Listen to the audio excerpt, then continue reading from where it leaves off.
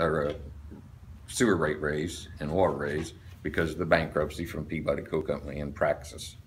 And it's going to be taking effect in the very near future. Yeah.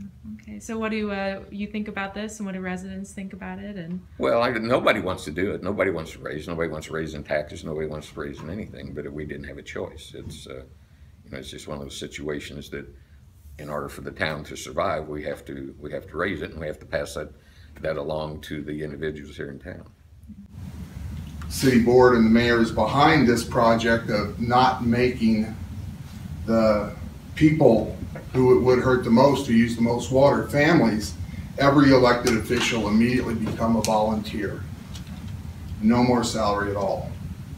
So the proposed plan that we put together regarding water and sewer rate increases deals basically with one initial increase to cover the Peabody Praxis bankruptcy, and then also gives us some more long-term independence as far as what we're going to do with the future, so people have an understanding moving forward instead of just springing a small increase here and there. You can actually see it progress. Tell me how this increase compares to neighboring communities. It keeps us on par with the neighboring communities.